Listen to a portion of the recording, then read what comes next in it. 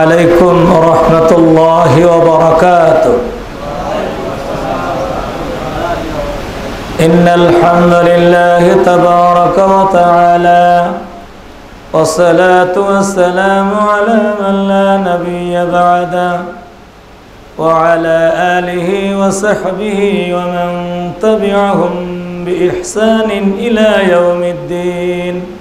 أما بعد، فقد قال الله تعالى في كلامه المجيد وفرقانه الحميد: أعوذ بالله من الشيطان الرجيم. بسم الله الرحمن الرحيم. يا أيها الذين آمنوا اتقوا الله حق تقاته ولا تموتن إلا وأنتم مسلمون.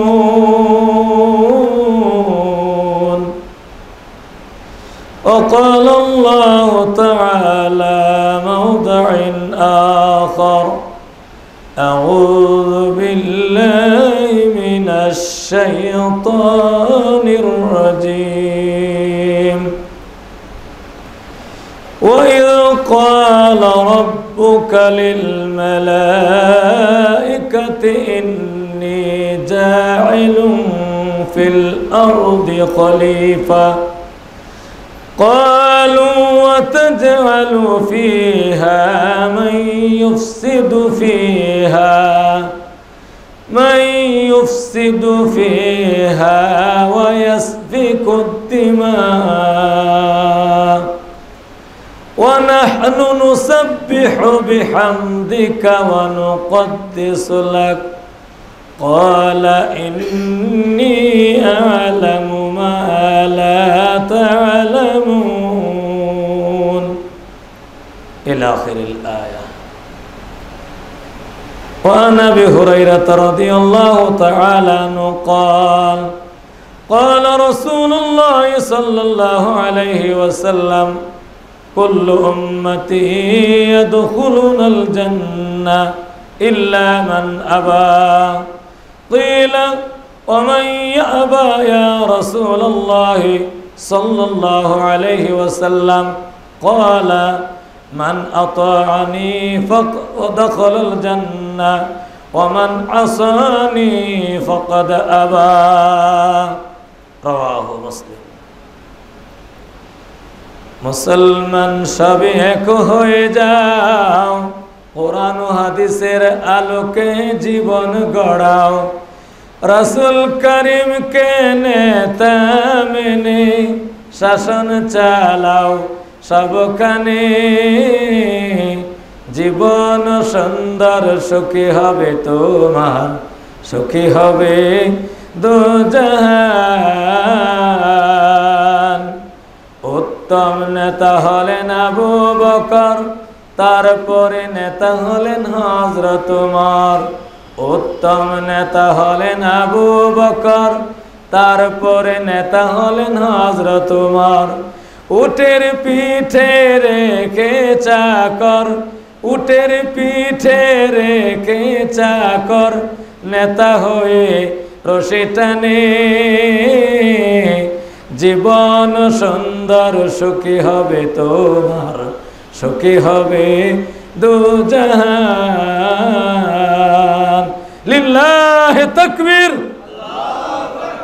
আল কোরআনের আলো, সহিহ হাদিসের আলো, কোরআন হাদিস যেখানে, কোরআন হাদিস যেখানে, গান বাজনা যেখানে, ঠিক আছে তো? গহনার ভিতরে শ্রেষ্ঠ স্বর্ণ, ধর্মের ভিতরে ইসলাম ধর্ম। কি বলেন? কথা ঠিক না ঠিক? গহনার ভিতরে শ্রেষ্ঠ স্বর্ণ, ধর্মের ভিতরে ইসলাম ধর্ম। লোহার বর্ম গায়ে পরে লোহার বর্ম গায়ে পরে দাওয়াত জিহাদ চালাও সবখানে, জীবন সুন্দর সুখী হবে তোমার, সুখী হবে দুজাহান। মুসলমান সবে এক হয়ে যাও, কোরআন ও হাদিসের আলোকে জীবন গড়াও। মুসলমান সব এক হওয়ার দরকার আছে না নাই? তাহলে স্লোগানটা ভালো করে শিখেন, মুসলমান সবে এক হয়ে যাও, কোরআন ও হাদিসের আলোকে জীবন গড়াও। রাসূল করিমকে নেতা মেনে শাসন চালাও সবখানে, জীবন সুন্দর সুখী হবে তোমার, সুখী হবে দুজাহান। আবারও একটা স্লোগান দেন, লিল্লাহে তাকবীর, মাশাআল্লাহ, আলহামদুলিল্লাহ। আল্লাহ পাকের অসংখ্য প্রশংসা যে আল্লাহ সুবহানাহু ওয়া তাআলা আমাদেরকে কোরআন এবং হাদিসের আলোকে এমন একটি মজলিস, যেখানে কোরআন এবং হাদিসের আলোচনা করা হবে, যেখানে কোরআন হাদিসের কথা বলা হবে, সেই কোরআন এবং হাদিসের কথা বলার জন্য আল্লাহ পাক আমাকে তৌফিক এনায়েত করেছেন। আর আপনারা যারা এখানে বসে কোরআন হাদিসের কথা শুনছেন এবং এই মাইকের মাধ্যমে অত্র এলাকার মুসলিনে কেরাম এবং আমার পর্দার আলের মা বোনেরা যারা এই মুহূর্তে আপনারা আপনাদের কাজকর্মগুলি সেরে যারা কোরআন এবং হাদিসের কথা শোনার জন্য অপেক্ষায় আছেন এবং শুনছেন, যে আল্লাহ পাক আমাদেরকে এমন একটি আয়োজন, এমন একটি কার্যক্রম এই মুহূর্তে করার যে আল্লাহ পাক তৌফিক এনায়েত করেছেন, সেই মহান রব্বুল আলামিনের দরগাহে অন্তরের অন্তঃস্থল থেকে কালিমাত শুকর, সিজদায়ে শুকর আদায় করি। সকলে বলে আলহামদুলিল্লাহ, আর জোরে বলেন আলহামদুলিল্লাহ। শত কোটি দুরূদ সালাম বর্ষিত হোক আমাদের প্রিয় নবী, সর্বকালের সর্বযুগের সর্বশ্রেষ্ঠ মহামানব সাইয়্যিদুল মুরসালিন খাতামুন নবিয়্যিন মুহাম্মদুর রাসূলুল্লাহ, বলুন সাল্লাল্লাহু আলাইহি ওয়াসাল্লামের উপর খুলাফায়ে রাশিদিন, সাহাবায়ে কেরাম, তাবিঈন, তাবে তাবিঈন, আইম্মায়ে মুজতাহিদিন এবং বিশ্বের সমস্ত মুসলমান নরনারীর উপর মহান আল্লাহ রাব্বুল আলামিনের খাস রহমত বর্ষিত হোক। সকলে বলেন আল্লাহুম্মা আমিন। সম্মানিত সুধীমণ্ডলী, আমি আপনাদের সামনে পবিত্র আল কোরআন কারীমের একটি আয়াত সূরাতুল বাকারা থেকে তেলাওয়াত করেছি। এই মুহূর্তে আলোচনার বিষয় হচ্ছে মানব সৃষ্টির রহস্য। কেন আল্লাহ পাক মানব সৃষ্টি করলেন? আল্লাহ পাকের কি সৃষ্টির অভাব আছে? আল্লাহ পাকের গুণ কীর্তন, আল্লাহ পাকের ইবাদত বন্দি করার কি মাখলুকাতের অভাব আছে? কি বলেন কথা ঠিক না ঠিক? আল্লাহ পাকের ফেরেশতা কি একটা দুইটা? ফেরেশতাদের কাজ কি? তাদের কোনো খাওয়া দাওয়া আছে? পসরা পায়খানা আছে? যাদেরকে যে কাজে, যাদেরকে যে অবস্থায় আল্লাহ পাক রেখেছেন তারা সেই অবস্থায় তারা আছেন, এবং যাকে যে কাজে দায়িত্ব দিয়েছেন ওই কাজ ব্যতীত অন্য কোনো তাদের কোনো কাজ নেই। হাদিসে এসেছে আল্লাহ রসুল বলছেন যে আসমানে এমন কোনো জায়গা খালি নাই, 4 আঙ্গুল পরিমাণ জায়গাও খালি নাই, যে জায়গার মধ্যে ফেরেশতারা আল্লাহর ভয়ে সিজদা দিয়ে রাখছে, 4 আঙ্গুল জায়গাও পরিমাণ খালি নাই, সেখানে ফেরেশতারা সিজদা দিয়ে রাখছে। কার উপরে কোন সময় আল্লাহ পাক রাগান্বিত হন, আল্লাহ পাক ধমক দেন, এই জন্যই ভয়ে তারা সিজদা দিয়ে রাখছে। ওই ফেরেশতারা আল্লাহ পাকের ইবাদত বন্দি করছে, গুণকীর্তন করছে, তাসবিহ তাহলিল করছে, তারপরেও ওই সমস্ত ফেরেশতাদের ইবাদত বন্দিগি আল্লাহর পাকের ইবাদত যারা যে করছে এতে আল্লাহ পাক সন্তুষ্ট না। আল্লাহ রাব্বুল আলামিন এমন একটি জাতি, এমন একটি বস্তু, এমন একটি জিনিস সৃষ্টি করেছেন, যে জাতিটাকে, যে জিনিসটাকে আল্লাহ সবচাইতে বেশি মর্যাদা দিয়েছেন, বলেন সুবহানাল্লাহ। সকল কিছু, আসমান জমিনের চাঁদ সূর্য গ্রহ নক্ষত্র সব কিছুই, গাছগাছালি, সমুদ্রের ভিতরে যে মাছ আছে, সবাই আল্লাহ পাকের প্রশংসা করে, গুণকীর্তন করে। তারপরেও কেন আল্লাহ সুবহানাহু ওয়া তাআলা এই মানব জাতিটাকে সৃষ্টি করলেন? এটার একটা রহস্য আছে না নাই বলেন? সম্মানিত মুসলিম কেরাম, কোরআনুল কারীমের ভিতরে এই মানব জাতির সৃষ্টির রহস্য সম্পর্কে আল্লাহ পাক ঘোষণা করেছেন আউযু বিল্লাহি মিনাশ শাইতানির রাজীম وَإِذْ قَالَ رَبُّكَ لِلْمَلَائِكَةِ إِنِّي جَاعِلٌ فِي الْأَرْضِ خَلِيفَةً আল্লাহ সুবহানাহু ওয়া তাআলা সমস্ত ফেরেশতাদেরকে একত্রিত করে কাছে ডেকে আল্লাহ পাক তাদেরকে বললেন, ওগো আমার ফেরেশতারা, আমি এমন একটি পৃথিবীতে এমন একটি জাতি সৃষ্টি করতে চাই, পৃথিবীতে আমি খলিফা বানাতে চাই, আমি প্রতিনিধি বানাতে চাই, মানব জাতি সৃষ্টি করতে চাই। এতে তোমাদের মতামত কি? তোমরা কি বলো?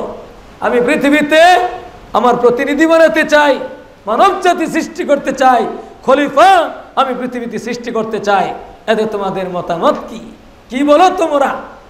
সম্মানিত মুসলিম কেরাম, আল্লাহ সুবহানাহু ওয়া তাআলা তার ফেরেশতাদের সাথে এই পরামর্শ যখন করলেন, ওই ফেরেশতারা আল্লাহ পাকের এই কথার কি জবাবটা দিল আল্লাহ পাক কোরআনে উল্লেখ করছেন। আল্লাহ কোরআনুল কারীমের ভাষায় বলা হয়েছে, ফেরেশতারা এই জবাবে কথাটা বলছিলেন, ক্বালু আতাজআলু ফিহা মান ইউফসিদু ফিহা ওয়া ইয়াসফিকুদ দিমা ওয়া নাহনু নুসাব্বিহু বিহামদিকা ওয়া নুকদ্দিসু লাক। সমস্ত ফেরেশতারা এক বাক্যে তারা জবাব দিয়েছিল, আল্লাহ, কেন তুমি এমন একটি জাতি পৃথিবীতে প্রেরণ করতে চাও? কেন তুমি এমন একটি পৃথিবীতে জাতি সৃষ্টি করতে চাও যে জাতিগুলি পৃথিবীতে যাওয়ার পরে তোমার হুকুম পালন করবে না, তোমার কথা মতো তারা চলবে না, তারা মারামারি করবে, কাটাকাটি করবে, দাঙ্গা হাঙ্গামা করবে, ঝগড়া ফাসাদ করবে, খুন খারাপি করবে, এ তোমার অবাধ্য হবে, তারা তোমার কথা শুনবে না। আমরা ফেরেশতারাই তো আছি, তোমার প্রশংসা করি, তোমার গুণকীর্তন করি, তোমার পবিত্রতা ঘোষণা করি, ঘোষণা করছি আল্লাহ এরকম জাতি সৃষ্টি করার কোনো প্রয়োজন নাই। কথা বুঝছে না বুঝেন নাই? ফেরেশতারা বলছে যে তুই মানব জাতি সৃষ্টি করবা, এরা তো জায়গা মারামারি করবে, কাটাকাটি করবে, ঝগড়া বিবাদ করবে, তোমার হুকুম পালন করবে না। দেখছেন কারবারটা? মানে আমাদেরকে আল্লাহ সৃষ্টি করবেন, এরা ফেরেশতারা চায় না। কারণটা কি? ঘটনাটা কি? কেন ফেরেশতারা এই মানব জাতি সৃষ্টি করার বিপক্ষে ছিল? কারণটা হলো এই মানব জাতির সৃষ্টি পূর্বে আরো একটা জাতি ছিল, যে জাতিরা ছিল জিন জাতি। কি বলেন, ঠিক কিনা? মানব জাতির সৃষ্টির পূর্বে কোন জাতি ছিল বলেন? জিন জাতি। ওই জিন জাতিরা আল্লাহ পাকের হুকুম পালন করে নাই, তারা মারামারি করছে, কাটাকাটি করছে, ঝগড়া ফাসাদ করছে, তারা খুন খারাপি করছে। বিদায় আল্লাহ পাক তাদেরকে এই সমস্ত ফেরেশতাদের দ্বারাই তাদেরকে ধ্বংস করে দিয়েছিলেন। যার জন্য ওই পূর্বের অভিজ্ঞতা থেকে ফেরেশতারা বলছিল, হে আল্লাহ, এই মানব জাতি সৃষ্টি করার কোনো দরকার নাই, আমরা তোমার প্রশংসা করছি, আমরাই তোমার গুণকীর্তন করছি। ফেরেশতাদের জবাবে আল্লাহ সুবহানাহু ওয়া তাআলা কি বললেন? আল্লাহ বললেন ফেরেশতাদের কথার জবাবে, ওগো আমার ফেরেশতারা, ইন্নী আ'লামু মা লা তা'লামুন। হে আমার ফেরেশতারা, আমি যা জানি, আমি আল্লাহ যা জানি, তোমরা ফেরেশতারা তা জানো না। বলেন সুবহানাল্লাহ। আল্লাহ বলছেন, আমি তোমাদের প্রভু, আমি তোমাদের রব, আমি সব কিছুর খবর রাখি, আমি যা জানি তোমরা তা জানো না। আল্লাহ সুবহানাহু ওয়া তাআলা ফেরেশতাদের কথা ডিনাই করে, উপেক্ষা করে, ওভারটেক করে আমাদের সেই আদি পিতা আদম আলাইহিস সালামকে সৃষ্টি করলেন। বলে সুবহানাল্লাহ। এই ফেরেশতাদের দ্বারাই পৃথিবীর বিভিন্ন জায়গা থেকে মাটি সংগ্রহ করাইলেন। মাটি সংগ্রহ করাইয়া আল্লাহ পাক এই আদম আলাইহিস সালামকে সৃষ্টি করলেন। আদম আলাইহিস সালামকে সৃষ্টি করার পরে পৃথিবী শুরু থেকে শেষ পর্যন্ত যত রকমের নাম আছে, যত রকমের শিক্ষা আছে, সব কিছু শিক্ষা আল্লাহ সুবহানাহু ওয়া তাআলা আদম আলাইহিস সালামকে দান করেন। বলেন সুবহানাল্লাহ। দলিল, একতার দলিল আল্লাহ সুবহানাহু ওয়া তাআলা বলেন وعلم آدم الأسماء كلها ثم عرضهم على الملائكة فقال أنبئوني بأسماء هؤلاء إن كنتم صادقين। الله سبحانه وتعالى আদম আলাইহিস সালামকে পৃথিবীর সমস্ত কিছু শিক্ষা দান করলেন, সব কিছু শিক্ষা দিলেন। এমনকি জমিনের যে সমস্ত ফসলাদি আছে, গাছ গাছালি আছে, বিভিন্ন রকমের ফল ফলাদি আছে, এই সমস্ত কিছুর জ্ঞান আল্লাহ পাক আদম আলাইহিস সালামকে শিক্ষা দিলেন। বলেন সুবহানাল্লাহ। আমরা এখন বর্তমানে যে মানব জাতি আছি, আমাদের থেকে যারা আদম আলাইহিস সালামের যারা শুরুতেই সন্তানাদি ছিল, তারা কি ভাষায় কথা বলে নাই? কি বলেন ঠিক কি না?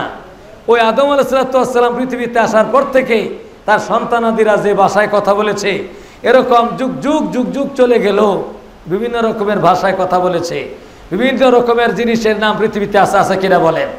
আমরা যে আমাদের চোখের সামনে যে গাছগাছালি দেখি, বিভিন্ন রকমের জিনিস দেখি, এখনো আমরা অনেক গাছগাছালির নাম বলতে পারবো না। কি বলেন, কথা ঠিক কিনা বলেন? এরকম গাছগাছালি আছে, আমরা এই গাছগাছালির নাম বলতে পারবো না, আছে না নাই? তাহলে এখন আমাদের অনেক কিছু জানার বাকি আছে। আমাদের এই পৃথিবীতে যতগুলি দেশ আছে, মহাদেশ আছে, এই যে দেশ আছে, এই দেশের ভিতরে আমরা বই পুস্তকে পড়াশোনা করেছি ৪,৫০০ ভাষা আছে। ৪,৫০০ ভাষা আছে।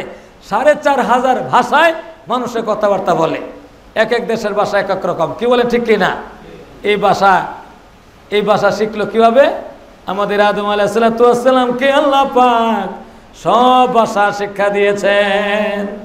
সমস্ত কিছুই শিক্ষা দেওয়ার পরে এবার আল্লাহ সুবহানাহু ওয়া তাআলা ফেরেশতাদের মোকাবেলা করাইলেন, ফেরেশতাদের সাথে মোকাবেলা করাইলেন।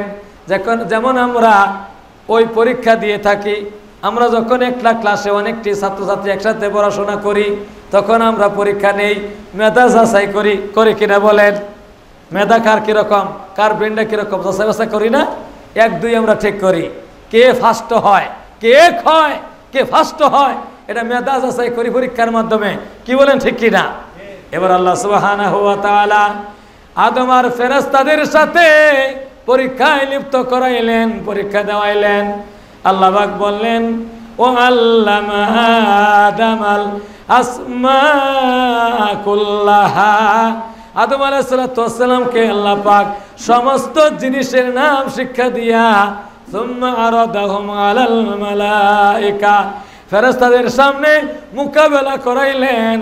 ফেরেশতাদেরকে আল্লাহ পাক ডাকলেন, এভাবে ডাকলেন, হে আমার ফেরেশতারা, সুম্মা আরাদাহুম আলাল মালাইকা وقال أنبئوني بأسماء هؤلاء إن كنتم صادقين।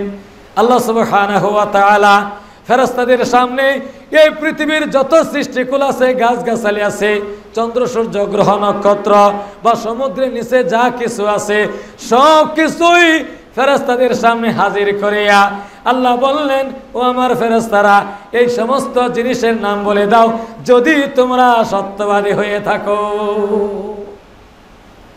যদি তোমরা সত্যবাদী হয়ে থাকো তাহলে জিনিসের নাম বলো, এটা কি, ওইটা কি, এটা কি, ওইটা কি। দেখেন না, আপনারা যারা মুরব্বী আছেন, আজকে থেকে ৩০-৪০ বছর আগের কথা বলছি, আপনারা যে খেতে ফসল করেন, ধানের নাম ছিল না অন্যরকম। আমাদের দেশের নাম আছিল পাইজং। পাইজংয়ের ধানটা খুব ভালো, খুব ভালো, ওই সময় খুব ধান হইতো।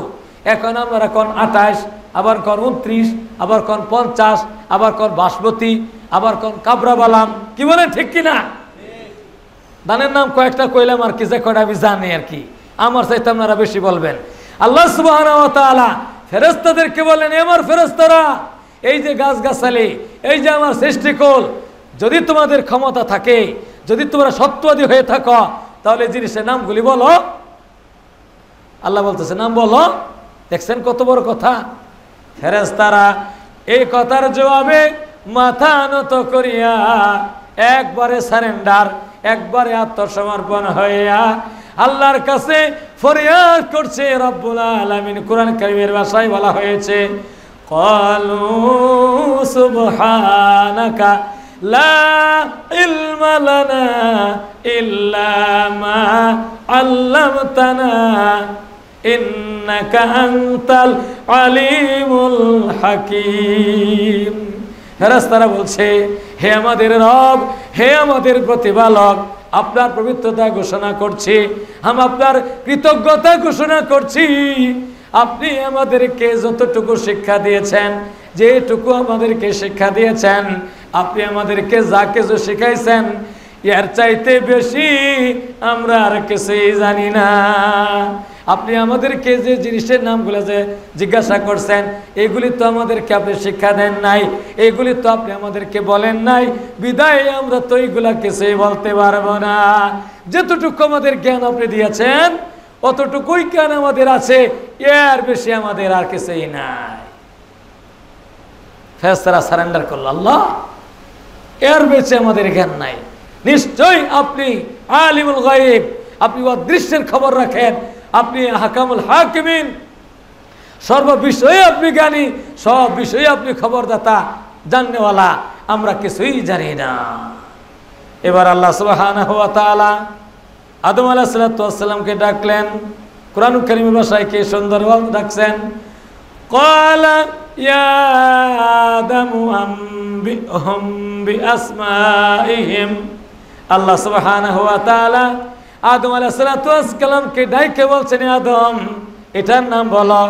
আদম আলাইহিস সালাম নাম বলে দেয়, এই কালিজিরা, এটা কালিজিরা, এটা আদা, এটা ডাল, এটা পেঁয়াজ, এটা রসুন, হ্যাঁ, এটা এই ধান, এটা ওই ধান, এটা এই ফসল, এটা এই গাছের নাম, আম গাছ, জাম গাছ, কাঁঠাল গাছ, নারিকেল গাছ, বিভিন্ন রকমের জিনিসের নাম এক এক করে আদম আলাইহিস সালাম সব কিছুই নামটা বলে দিলেন।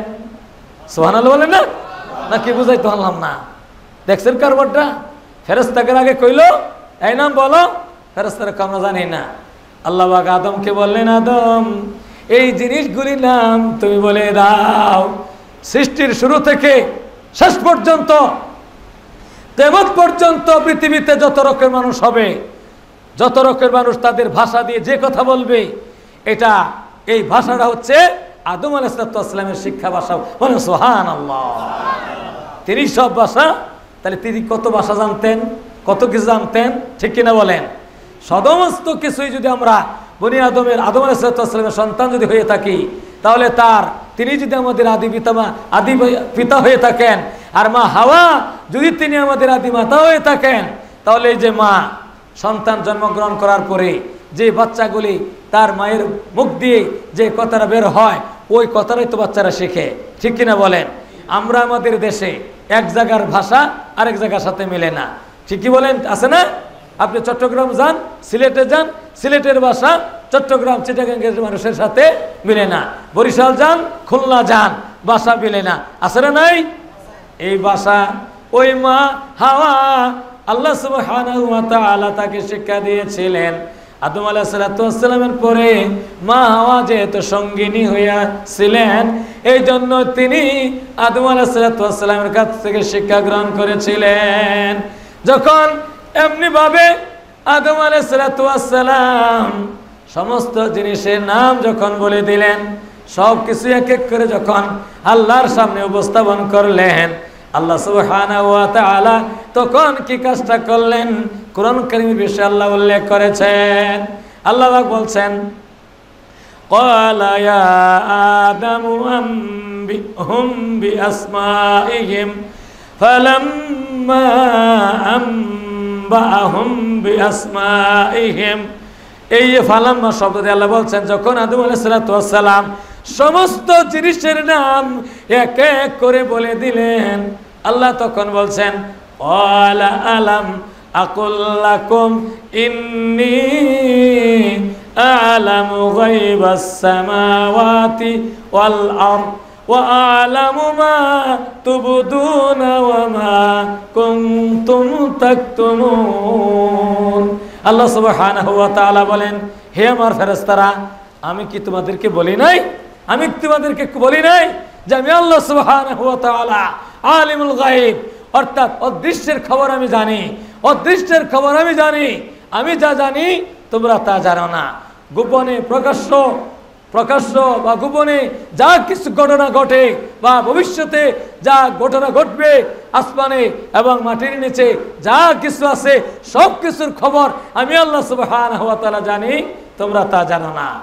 অতএব তোমরা যে জাতি সৃষ্টি করতে নিষেধ করছিলে, তোমরা যাকে যে খলিফা আমি বানাতে চাইছিলাম ওই খলিফা সৃষ্টি করতে তোমরা নিষেধ করেছিলে, এখন তোমরা তার সামনে কি হয়েছো, ফেল করেছো। তার মোকাবেলা তোমাদেরকে করাইলাম, কিন্তু তোমরা ফেল করেছো, তার সাথে তোমরা পারো নাই। এখন কি করবে? আল্লাহ সুবহানাহু ওয়া তাআলা আয়াতে বলেন, وَإِذْ قُلْنَا لِلْمَلَائِكَةِ اسْجُدُوا لِآدَمَ فَسَجَدُوا إِلَّا إِبْلِيسَ। আল্লাহ সুবহানাহু ওয়া তাআলা বলেন, ঠিক আছে, তোমরা যখন আদমের মোকাবেলায়, আদমের সাথে পরীক্ষা দিয়ে যখন তোমরা পাস করতে পারলা না, তোমরা যখন ফেল করেছো, তাহলে আদম হচ্ছে তোমাদের শিক্ষক, আদম হচ্ছে তোমাদের চাইতে বড়, সে হচ্ছে তোমাদের চাইতে বেশি সম্মানিত। অতএব সম্মানিত ব্যক্তিকে সম্মান দেখানোর জন্য তোমরা তাকে সিজদা করো। বলে সুবহানাল্লাহ। আল্লাহ কি করছেন দেখছেন? তোমাদের চাইতে সে বড়, সে সম্মানিত ব্যক্তি, মর্যাদাপূর্ণ ব্যক্তি, সে তোমাদের শিক্ষক, কারণ সে তোমাদের চাইতে বেশি জানে, সে তোমাদের চাইতে মূল্যবান। অতএব সম্মানিত ব্যক্তিকে সম্মান করা তোমাদের জন্য কর্তব্য। তোমরা তাকে সিজদা করো। কি করো? সিজদা করো। সম্মানার্থে তোমরা আদম আলাইহিস সালামকে সিজদা করো। সম্মানিত মুসলিম কেরাম, ভালো করে লক্ষ্য করে শুনুন, আল্লাহ সুবহানাহু ওয়া তাআলা এই আয়াতে কারিমায় ওই ফেরেশতাদেরকে ডেকে বললেন, ওয়াইয কুলনা লিল মালাইকাতি ইসজুদু লিআদম, আদমকে তোমরা সিজদা করো। আল্লাহ সুবহানাহু ওয়া তাআলার এই আদেশটা পালন করতে আল্লাহ পাকের যত ফেরেশতা ছিল, সমস্ত ফেরেশতারা এক বাক্যে মুহূর্তের মধ্যে আল্লাহর আদেশটা পালন করলো। ফাসাজাদু ইল্লা ইবলিস, সমস্ত ফেরেশতারা আদম আলাইহিস সালামকে সিজদা করলো, কিন্তু ইল্লা ইবলিস, ইবলিস সিজদা করলো না। ইবলিসটা কেডা? ইবলিসটাকে সে সিজদা করলো না। এখানে ইবলিসের কথাটা ডাইরেক্ট আয়াতের মধ্যে এসেছে। সে তো প্রথম ইবলিস ছিল না। কোরআন কারীমের 11টি সূরায় 39টা জায়গার মধ্যে এই শয়তান ইবলিসের আলোচনা করা হয়েছে। এই ইবলিসটাকে, ইবলিসটা হচ্ছে আজাজিল, এই ফেরেশতাদের শিক্ষক মুআল্লিম। ইবলিসটা হচ্ছে আজাজিল। আজাজিলটা হচ্ছে জিনের তৈরি একটা জিন। কথা বুঝতে পারছেন? এটার কাহিনীটা হলো এরকম যে ওই যে ফেরেশতারা সমস্ত জিন জাতিদেরকে ধ্বংস করে দিয়েছিল, তারা আল্লাহ পাকের অবাধ্য হয়েছিল, আল্লাহ পাকের পালন করে না বিদায় সমস্ত জিন জাতিদেরকে তার ধ্বংস করে দিয়েছিল। কিন্তু এই আজাজিলটা, এই জিনটা ছিল ছোট, একে মারতে ফেরেশতাদের একটু লাগছে যে এটা কি পাপ করছে, এটা তো কোনো পাপ করে নাই, এটা ছোট। এই জিনটা কি ছোট ছিল, আজাজিলটা ছোট ছিল, এই জিনটা ছোট ছিল বিদায় তারা তাকে মারে নাই। ফেরেশতারা একে লালন পালন করে এই ফেরেশতাদের মাধ্যমে সে লালিত পালিত হওয়ার পরে সে আল্লাহ পাকের বিরাট বড় আমলদার ব্যক্তি হয়ে গেছে। মানে ফেরেশতাদের সাথে থাকতে থাকতে সে আল্লাহওয়ালা হয়ে গেছে। আল্লাহওয়ালা হইতে হইতে এমন পর্যায়ে গেছে যে ফেরেশতাদের শিক্ষক হয়ে গেছিল এই জিন। এত জ্ঞানী হয়ে গেছিল, এত জ্ঞান তাকে আল্লাহ পাক দিয়েছিলেন। এই এত জ্ঞানী হওয়ার পরে যখন আল্লাহ পাক এই ফেরেশতাদেরকে সিজদা করার কথা বললেন, এই ইবলিস যখন সিজদা করলো না, কোরআন কারীমের সূরাতুল আরাফের 11 নম্বর আয়াতে এই কাহিনীটা আল্লাহ পাক বর্ণনা করছেন। যখন ইবলিস সিজদা করলো না, তখন আল্লাহ সুবহানাহু ওয়া তাআলা এই ইবলিসকে জিজ্ঞাসা করলেন এভাবে, ক্বালা মা মানাকা আল্লাহ তাসজুদা ইয আমারতুক, হে ইবলিস যখন আমি আদমকে সিজদা করার কথা বললাম তখন আমার এই আদেশ পালন করতে তোকে কে নিষেধ করলো, কে বাধা দিল, কে ফিরিয়ে রাখলো, কে তোকে বিরত রাখলো, কেন তুই সিজদা করলে না? এ কথা আল্লাহ পাক বলছেন, কেন তুই সিজদা করলে না? সম্মানিত মুসলিম কেরাম, এখানে যদি ওই ইবলিসটা, ওই জিনটা যদি জবাবটা এভাবে দিত, আমরা কোরআন হাদিসের দৃষ্টিকোণ থেকে বুঝতে পারি যে উত্তরটা পজিটিভ ছিল, ঠিক ছিল। এইভাবে যদি ইবলিস এই কথা বলতো যে আল্লাহ তুমি তো সিজদা করতে বলছো ফেরেশতাদেরকে, ওয়াইজ কুলনা লিল মালাইকা, মালাইকা তো কি ফেরেশতা, মালাইকা তো কি ফেরেশতা, যে আল্লাহ তুমি তো ফেরেশতাদেরকে সিজদা করতে বলছো, আমাকে তো বলা নাই, আমি তো ফেরেশতা না, আমি জিন, আমি আগুনের তৈরি, আমি তো নূরের তৈরি না, ফেরেশতা হচ্ছে নূরের তৈরি, আর আমাকে সৃষ্টি করেছো আগুন দিয়ে, আমাকে বানিয়েছো আগুন দিয়ে, আমি তো ফেরেশতা না। আল্লাহ তুমি বলছো ফেরেশতাদেরকে সিজদা করতে, এখন বলো সিজদা করি, কি বলেন? কথা ঠিক কিনা বলেন? এই কথা বলতে পারতো। যদি এই কথাটা বলতো তাহলে তার উত্তরটা রাইট ছিল, কথা তো ঠিকই, আমরা বুঝতাম। আল্লাহ বলছেন যে ওয়াইজ কুলনা লিল মালাইকা, হ্যাঁ ফেরেশতাদেরকে আল্লাহ বলছেন, তাহলে ওই জিনরে তো আল্লাহ বলেন নাই, কারণ জিন তো হইল আগুনের তৈরি। বন্ধুগণ আমার, ভালো করে রহস্যটা বুঝেন, একটু চিন্তা ভাবনা করেন। এই ইবলিস এই পজিটিভ উত্তরটা না দিয়া, এভাবে জবাবটা না দিয়া, জবাবটা যেভাবে সে দিয়েছে এই জবাবটা আল্লাহর কাছে পছন্দ হয় নাই। এই জবাবটাই সে বলছে। আল্লাহ যখন বলছে হে ইবলিস কেন তুই আদমকে সিজদা করলে না, আমার আদেশটা পালন করতে কে তোকে বারণ করে রেখেছে, কে তোকে ফিরিয়ে রেখেছে? এই কথার জবাবে ওই জিনটা উত্তর দিয়েছিল, আমি তো এই মাটি তৈরি জিনিসটাকে সিজদা করতে পারি না। হ্যাঁ, খলাকতানি মিন নার ওয়া খলাকতাহু মিন তিন আনা খায়রুম মিনহু, আমি ওই আদমের চাইতে উত্তম, আদমের চাইতে আমি ভালো। আমাকে তুমি মাটি, আমাকে তুমি আগুন দিয়ে সৃষ্টি করেছো, আর আদমকে তুমি ঠনঠনে পচা একবারে দুর্গন্ধযুক্ত যে মাটি আছে সেই মাটি দিয়ে তুমি আদমকে বানিয়েছো। এই ঠনঠনে শুষ্ক একটা ঠনঠনে পচা দুর্গন্ধ মাটির তৈরি জিনিসটাকে আমি সিজদা করতে পারি না। আনা খায়রুম মিনহু, আমি তার চাইতে উত্তম, আমি তার চাইতে ভালো, আমি তাকে সিজদা করতে পারি না। কথা বুঝছেন না বুঝেন নাই? আমি তার চাইতে উত্তম, আমি তার চাইতে ভালো। আমাকে সৃষ্টি করছে আগুন দিয়ে, আর আদমকে সৃষ্টি করছো মাটি দিয়ে। মাটিটা কিরকম? কোরআন কারীমের ভিতরে এই মাটির সম্পর্কে বর্ণনা করা হয়েছে। মাটিটা হচ্ছে যখন আপনার বর্ষাকালে পানি হওয়ার পরে যেখানে আপনার দোআঁশ মাটি হয়, অনেক আপনার জিনিস ময়লা পয়সা একটা মাটি হয়, যেটাকে দুর্গন্ধ বাইর হয়, পচা দুর্গন্ধ বাইর হয়, দোআঁশ মাটি। এই মাটিটার মধ্যে ফসল ভালো হয়। কি বলেন? কথা ঠিক কিনা বলেন? যে মাটিটা সবচাইতে বেশি পচবে, যে মাটিটা বেশি দুর্গন্ধ হবে, ওই মাটিটা ফসলের দিক থেকে বেশি ভালো হবে। কথা ঠিক কিনা বলেন?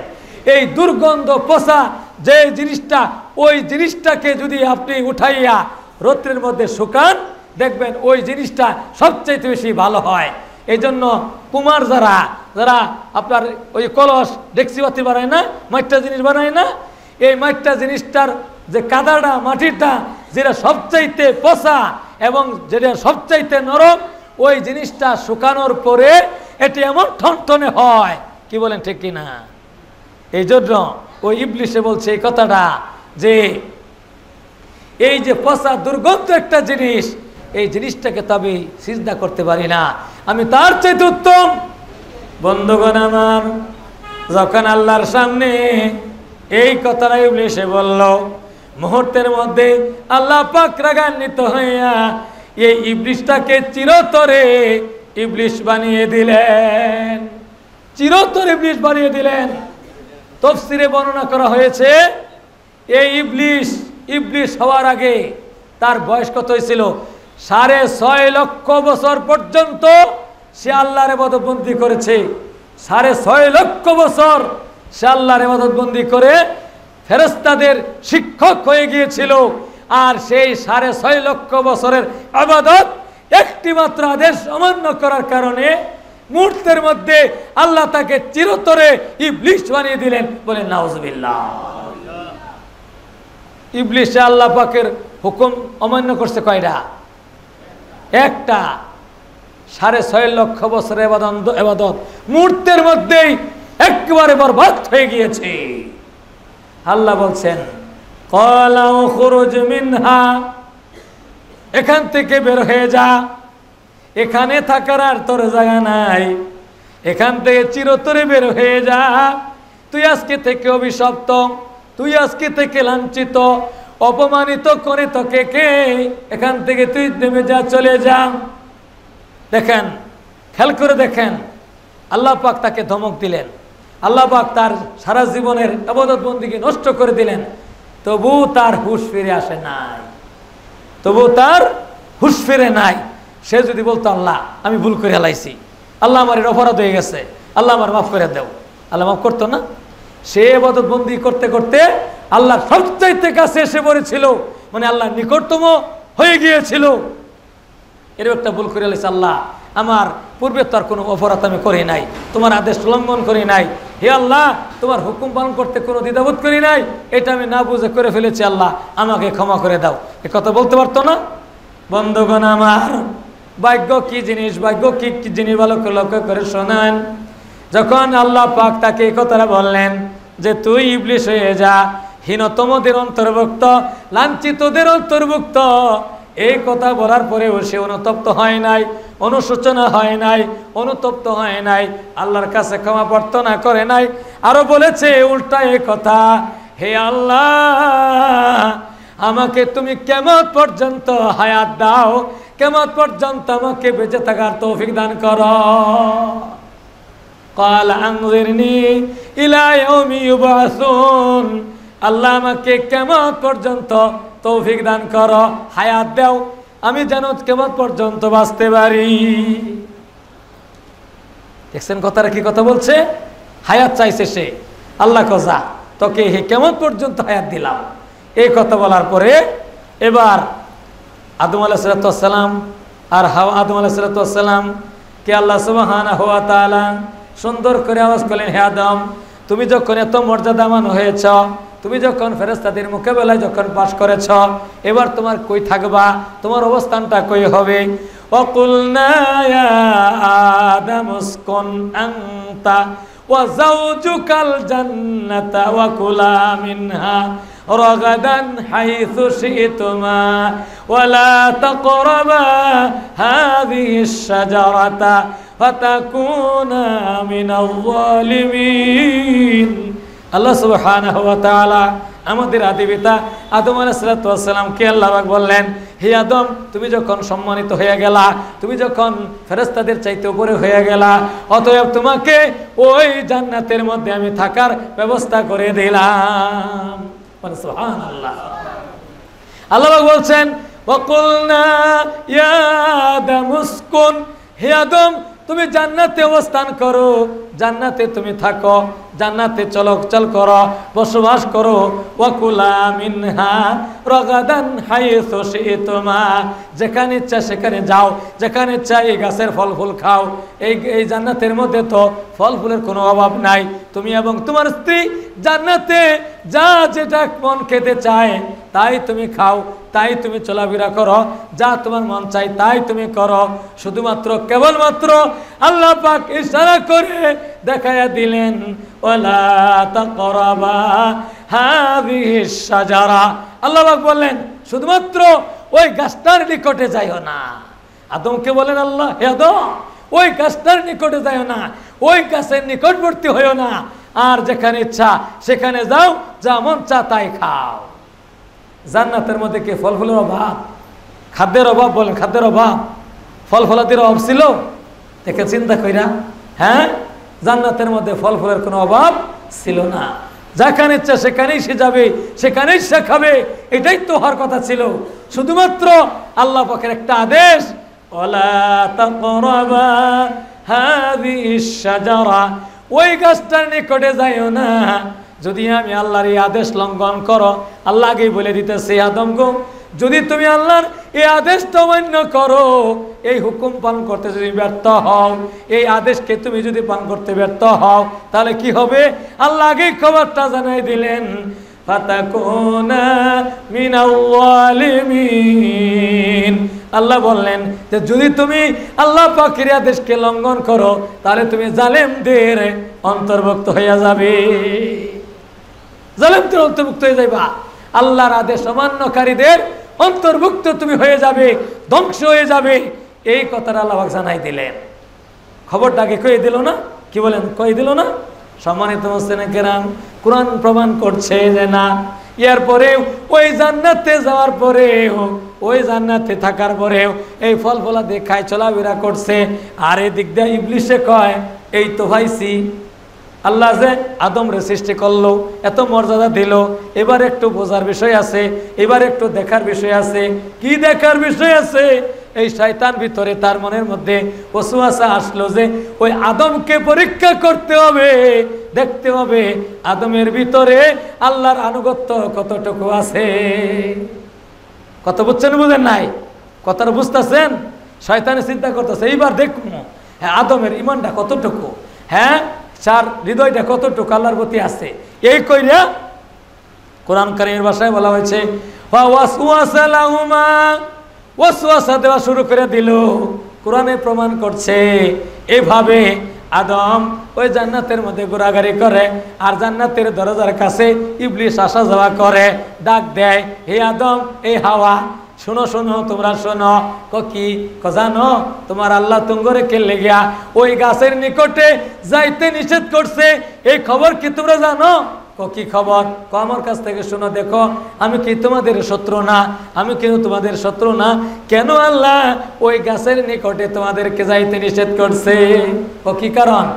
ওই ইবলিশে কয়, শোনো, ওই গাছের নিকটে যাইতে যাওয়া নিষেধ কারণটা হলো এই, যেন তোমরা এই চিরকালে জান্নাতে থাকো, এইটা আল্লাহ চায় না। কি বুদ্ধি দেয় দেখছেন? তোমরা চিরকাল জান্নাতে থাকো, এটা আল্লাহ চায় না। যে কোনো মুহূর্তে আল্লাহ তোমাকে বাই করে দিব। আর তোমরা যদি গাছের ফল খাও, তাহলে আল্লাহর ক্ষমতা তোমাদের উপরে নাই। আর যদি গাছের ফল খাও, তোমরা ফেরেশতা হয়ে যাইবা, আর তোমরা কোনোদিন ওই জান্নাত থেকে বাড়িতে পারবা না। এই কথাটা কোরআন কারীমের সূরা আরাফের 11 নম্বর আয়াতের থেকে এখানে আলোচনা করা হয়েছে। সে ওয়াসওয়াসা দেয় প্রত্যেক দিনই, এই জন্য আল্লাহ নিষেধ করছে। দেখছো কিরম চালাক এটা আল্লাহর? তোমরা ফেরেশতা হয়ে যাইবা, যে ওই গাছের ফল খাইলে তোমরা ফেরেশতা হয়ে যাবে, হ্যাঁ, এবং চিরদিনের জন্য তোমরা জান্নাতি হয়ে যাবে। চিরদিনের জন্য তোমরা জান্নাতি হয়ে যাও, এটা আল্লাহ চায় না। কত বড় কথা! একদিন যায়, 2 দিন যায়, এরকম প্রতিদিন ফুসলায় বোলায়, না না না, আদমের খেয়াল হয়, কি কয়, এ তো ইবলিশ দেখা যায়, এ তো ওয়াসওয়াসা দিতেছে, না না না, এর কথা মানা যাবে না, এর কথা মানা যাবে না। এরকম 1 দিন 2 দিন বছরে যায়, বছরের পর বছরে যায়, এভাবে ফুসলাতে থাকে। আর মেয়ে লোকের মন তো বুঝতেই পারেন, আদমকে যখন পারে নাই হাওয়ার সাথে কানেকশন করে, এক সময় ওই গাছের ফল ওখান থেকে আনিয়া ওই গাছের ফলটা না দেখাইয়া হাওয়া কি করছে, শরবত বানাইয়া লুকাইয়া আদমের আড়ালে শরবত বানাইয়া শরবতটা আদমের কাছে নিয়ে গেছে। আদম আলাইহিস সালামের শরবত খাইয়া বলছে, আজকের শরবতটা তো অন্যরকম মজা। বন্ধুগণ আমার, যেই শরবতটা খায়া বালাইলো, দেহের ভিতরে যেই ওই নিষিদ্ধ গাছের ফলটা ঢুকাইয়া দিল, সাথে সাথেই তাদের শরীর থেকে জান্নাতি পোশাকটা চলে গেল, একজন আরেকজনের সামনে বিবস্ত্র হয়ে গেল। বলে নাউযুবিল্লাহ। এবার আল্লাহ সুবহানাহু ওয়া তাআলা বলছেন, হে আদম, কোরআন কারীম ভাষায় বলা হয়েছে, হে আদম, আমি কি তোমাদেরকে নিষেধ করি নাই? আমি কি তোমাদেরকে সতর্ক করি নাই? আমি কি তোমাদেরকে বলি নাই জান্নাতে যেখানে ইচ্ছা সেখানে যাও? ওয়ালা তাকরাবা হাযিহিশ শাজারা। আমি কি তোমাদেরকে কথা বলি নাই যে ওই গাছের নিকটে যাইও না? যদি যাও আমার আদেশের অমান্যকারী হবে, সীমা লঙ্ঘনকারী হবে, ধ্বংস হয়ে যাবে। এই কথা কি আমি তোমাদেরকে বলি নাই? এটা কি করলা? হে গাছের ফল তো খাইলাই। একজন আরেকজনের সামনে বিবস্ত্র হয়ে গেল। এবার এবার কি হলো? সম্মানিত মুসলিম কেরাম, আদম আলাইহিসসালাম যদি ওই ইবলিসের মতো গারামি করত, অহংকারী করত, তাকাব্বুরি করত, তাহলে কি অবস্থা হইতো? কঠিন অবস্থা হয়ে যাইত। মানব জাতির একটা খাসলত আছে, মানব জাতির একটা গুণ আছে। দেখবেন মানুষের ঝগড়া করে, মারামারি করে, কাটাকাটি করে, করে কিনা বলেন? ঝগড়া করে না? কাটাকাটি করে, মারামারি করে।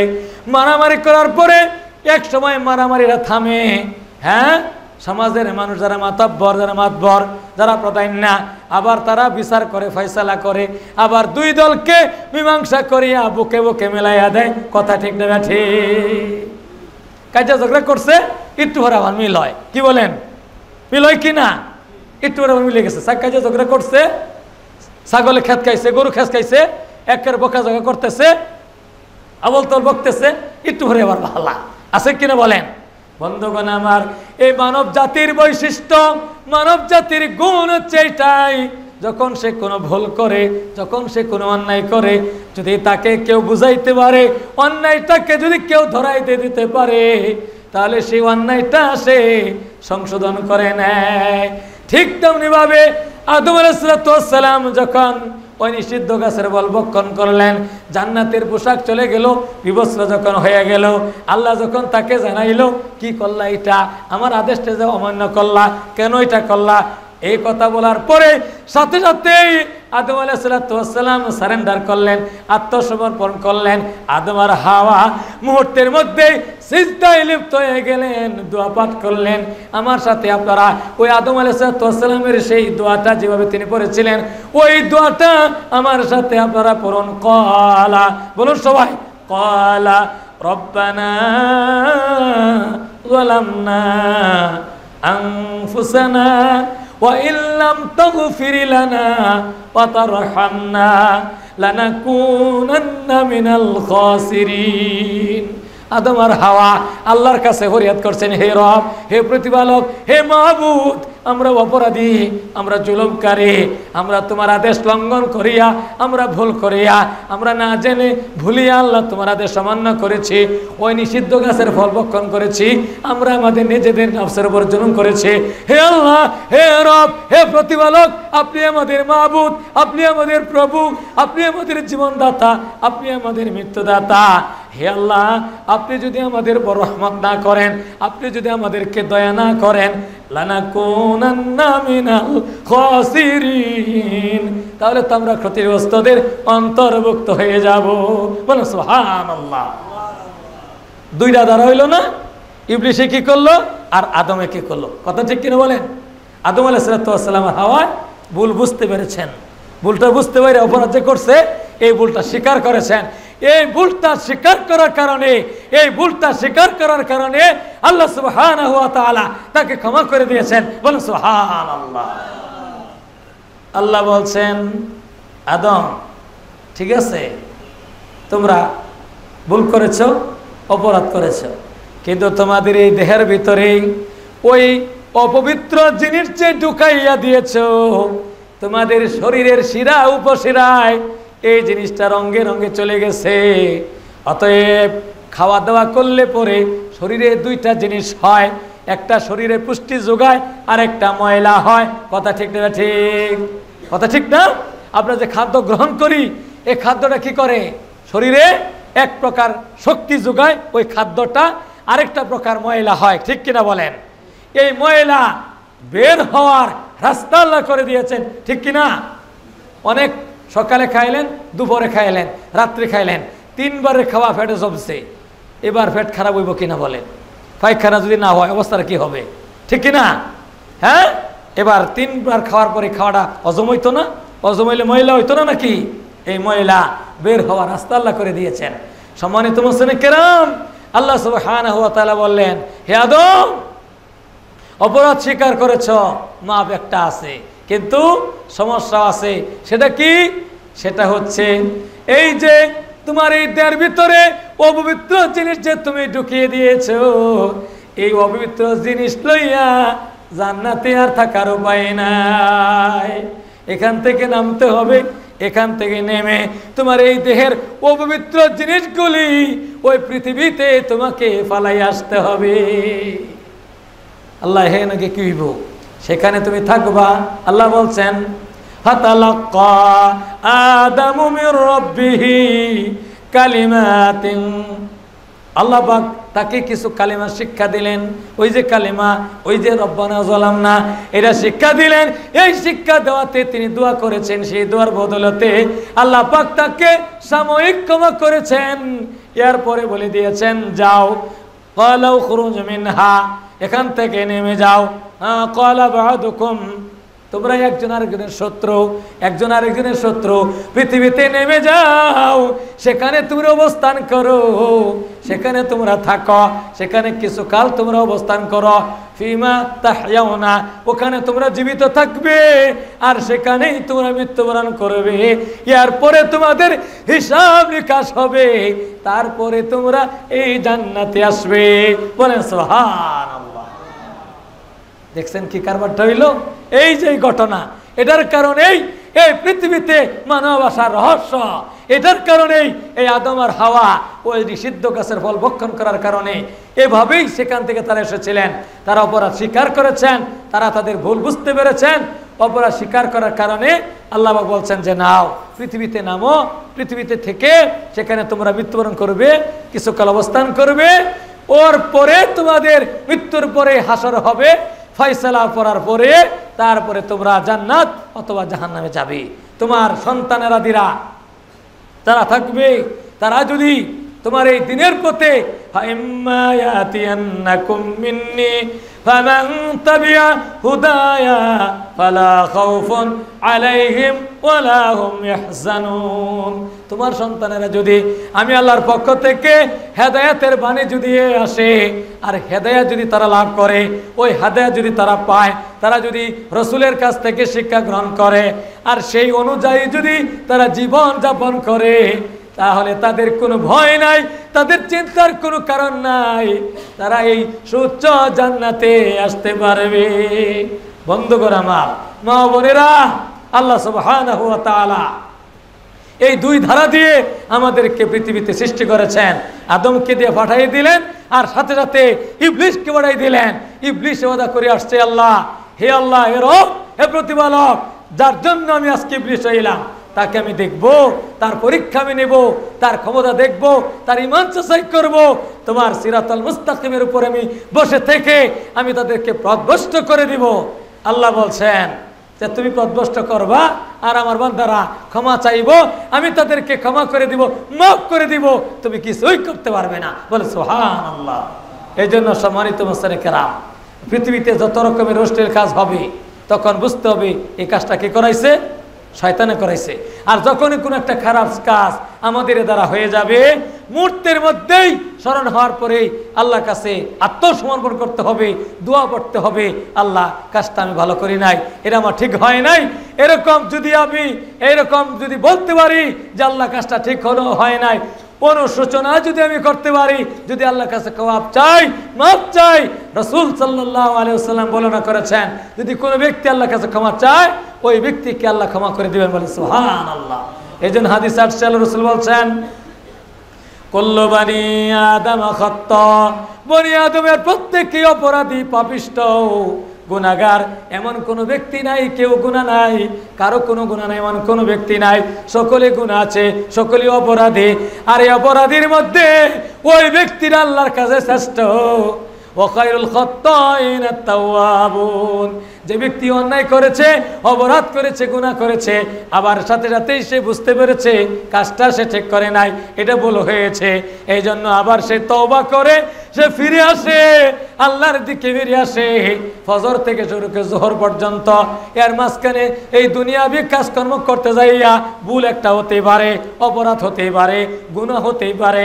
আবার যখন ওই জোহরের সময় আজান হবে, আবার যদি সেই ব্যক্তিরা ফিরে আসে, আল্লাহ সুবহানাহু ওয়া তাআলা এই ফজর থেকে জোহর পর্যন্ত এর মাঝখানে যে গুনাহগুলি সে করেছে, সমস্ত গুনাহ ওই জোহরের সালাতের মাধ্যমে আল্লাহ ক্ষমা করে দিবেন। সুবহানাল্লাহ বলেন না? আবার জোহরের পরে আবার সে জমিনে ছড়িয়ে পড়ে, ওই জমিনে ছড়ার পড়ার পরে আবার সে ব্যবসা বাণিজ্য চাকরি বাকরিতে করবার যাইয়া আবার সে ভুল করে, আবার সে অন্যায় করে, আবার সে গুনাহ করে, আবার আসরের আজান হয়, আবার সে আজানের ডাকে আবার সে সাড়া দেয়, আবার সেই মসজিদে চলে যায়। এই জোহর থেকে আসর পর্যন্ত এর মাঝখানে সে যে গুনাহগুলো করেছে, ওই আসরের সালাতের মাধ্যমে আল্লাহ পাক তার এই গুনাহগুলো ক্ষমা করে দেন, বলেন সুবহানাল্লাহ।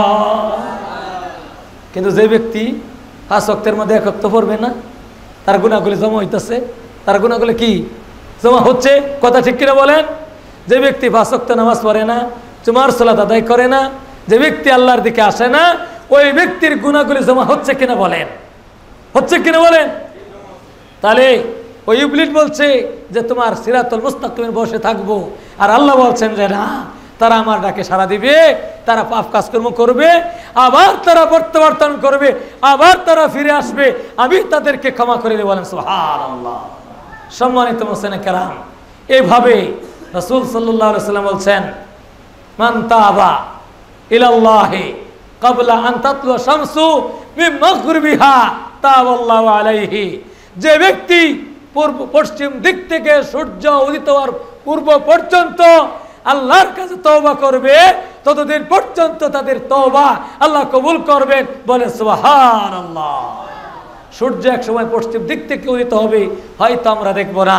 এর অর্থ হলো এই, যখন আমরা কোনো গুনাহ করব, যখন কোনো আমরা পাপ কাজ করব, সাথে সাথে আমাদের বিবেক দিয়ে, জ্ঞান দিয়ে চিন্তা করতে হবে যে এটা শয়তানে করাইছে, হে আল্লাহ এটা আমি অপরাধটা ভুল করেছি, এটা আমি তো অন্যায় করেছি, ঠিক করি নাই, হে আল্লাহ আমাকে ক্ষমা করে দাও, মাফ করে দাও।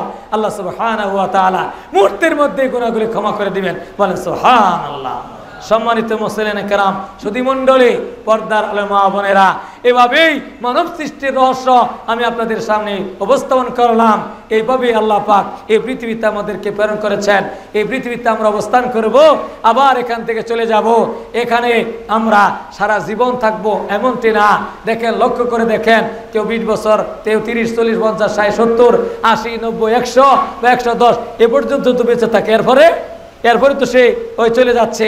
তাহলে বোঝা গেল এই পৃথিবীতে হচ্ছে উপার্জন করার জায়গা, নিজের আত্মাকে বা পবিত্র করার জায়গা।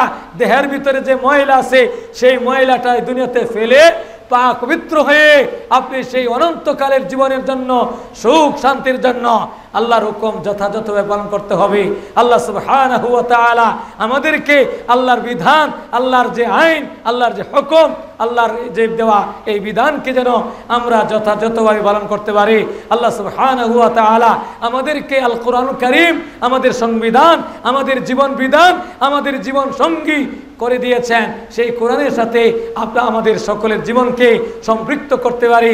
বিশ্বনবী জনাবি মুহাম্মদুর রাসূলুল্লাহ বলুন সাল্লাল্লাহু আলাইহি ওয়াসাল্লাম, তিনি এই কোরআনের ব্যাখ্যা বিশ্লেষণ করে তিনি যে বাস্তবে যে সুন্নাহ বা তার মুক্তিস্থ যে হাদিস, সেই হাদিস তিনি আমাদেরকে দিয়েছেন, সেই হাদিসটাকে আমরা গ্রহণ করব, তার সুন্নাহ মোতাবেক জীবন যাপন করার জন্য চেষ্টা করব ইনশাআল্লাহ। করব কিনা বলেন? আল্লাহ আমাদের সেই তৌফিক দান করুন। সম্মানিত মুসলিম কেরাম, আপনারা যে আলোচনাটা শুনলেন, আমাদের এই যে আল ফুরকান মিডিয়ার মাধ্যমে এই আলোচনাটা যাবে, আমাদের এই দিনী ভাইয়েরা এই কোরআন হাদিসের কথাকে প্রচার প্রসার করার জন্য, সারা বিশ্বের মানুষের কাছে উপস্থাপন করার জন্য, সারা বিশ্বের মানুষের কাছে পৌঁছে দেওয়ার জন্য তারা প্রাণ চেষ্টা করছে। এই আল ফুরকান মিডিয়ার মাধ্যমে যে কথাগুলি যাচ্ছে, এই মিডিয়া যারা এখানে কাজকর্ম করছে, আমরা তাদের জন্য আল্লাহর কাছে দোয়া করব। আল্লাহ সুবহানাহু ওয়া তাআলা তাদের এই সময়, তাদের এই ত্যাগ যেন আল্লাহ কবুল করে নেন। এর বিনিময়, এর প্রতিদান যেন আল্লাহ ইহকালে এবং পরকালে দান করেন, বলেন সুবহানাল্লাহ। আল্লাহ পাক যেন তাদেরকে হায়াতে তৈয়বা দান করুন। যারা আল ফুরকান মিডিয়ার মাধ্যমে আমাদের এই দিনের কথাগুলি যারা প্রচার ও প্রসার করছেন, আল্লাহ পাক তাদেরকে আরো সুন্দরভাবে যেন তারা এই জিনিসগুলি উপস্থাপন করে মানুষের ঘরে ঘরে, মানুষের ধারে ধারে যেন পৌঁছে দিতে পারেন। আল্লাহ সেই তৌফিক দান করুন, আমিন। সম্মানিত মুসলিম কেরাম, আমাদের সমাজের একজন ব্যক্তি কফিলউদ্দিন সাহেবের মেয়ে 5,000 টাকা আমাদের মসজিদে দান করছেন, বলেন আলহামদুলিল্লাহ। যে উদ্দেশ্যে তিনি দান করছেন, আমরা তার জন্য দোয়া করি। আল্লাহ পাক যেন তার দানকে কবুল করেন। আল্লাহ পাক তার দান অনুযায়ী তার মনের আশা আকাঙ্ক্ষা পূর্ণ করেন, তার জীবনের সমস্ত গুনাহ খাতা দান করেন। এই মসজিদের উন্নয়নের জন্য তিনি যে টাকা দিয়েছেন, এটা সদকায়ে জারিয়া। এই মসজিদ কিয়ামত পর্যন্ত থাকবে, আর এর সব এই ব্যক্তিদের কবরে যাবে, এটাই হচ্ছে উত্তম দান। আল্লাহ পাক তার ছেলে মেয়েদেরকে আলেম হওয়ার তৌফিক দান করুন, তার ছেলে মেয়েদেরকে সুশিক্ষায় কোরআনের শিক্ষায় শিক্ষিত হওয়ার তৌফিক দান করুন। এতক্ষণ যাবৎ যারা আপনারা আমার আলোচনা শুনলেন, আমার মা বোনেরা আপনারা বাড়ির থেকে যারা এই আলোচনা শুনলেন, আশা করি আলোচনা শুনে যে কথাগুলি বললাম সেই কথাগুলো অনুযায়ী আমাদের সকলের জীবনটা যেন ইসলামী জীবনযাপন গঠন হয়। আল্লাহ পাক আমাদের সকলকে সেই তৌফিক দান করুন, আমিন। সকলের সুস্বাস্থ্য কামনা করে এখানে আলোচনা শেষ করছি। ওমা আলাইনা ইল্লাল বালাগ। দোয়া পাঠ করুন, সুবহানাকা আল্লাহুম্মা ওয়া বিহামদিকা আশহাদু আল্লা ইলাহা ইল্লা আনতা আস্তাগফিরুকা ওয়া আতুবু ইলাইক। আসসালামু আলাইকুম ওয়া রাহমাতুল্লাহি ওয়া বারাকাতুহু।